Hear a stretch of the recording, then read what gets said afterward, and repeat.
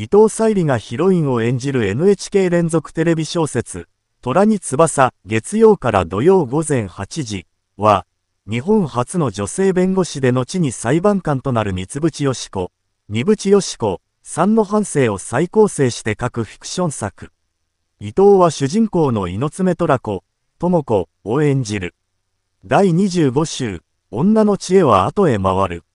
歩道委託先として大五郎、増田レオを店に迎えた道夫、和田杏と梅子、平岩氏は、桂場、松山健一が最近顔を見せないことを気にしていた。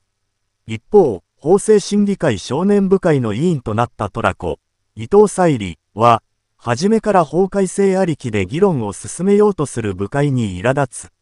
そんな中、若手の仲間たちと熱心に勉強会を開いていた友和、井上祐樹に突然異動が言い渡される。